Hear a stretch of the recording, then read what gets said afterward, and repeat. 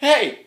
So, today, I figured I would do some Pickguard art, because I did that to my last base, and I just got this one, scoopa, all up in this bitch.